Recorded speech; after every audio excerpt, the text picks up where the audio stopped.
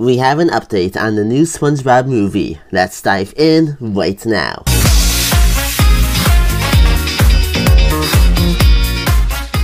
Starring Bikini Bottom, the Sandy Cheeks movie is an upcoming SpongeBob spin-off movie starring Sandy Cheeks that's going to be released on Paramount Plus in America and possibly on Netflix in some other areas. I already made a video about some of the details about it that we already know, but now we have a bit of an update. In the first video I made about it, I put this picture on the screen and said it might be the official logo for the movie, but now we have the actual logo and here it is. This looks a lot better in my opinion, but what do you guys think? Let me know in the comments below. And thanks so much for watching this video. If you enjoyed it, feel free to like, share, and subscribe.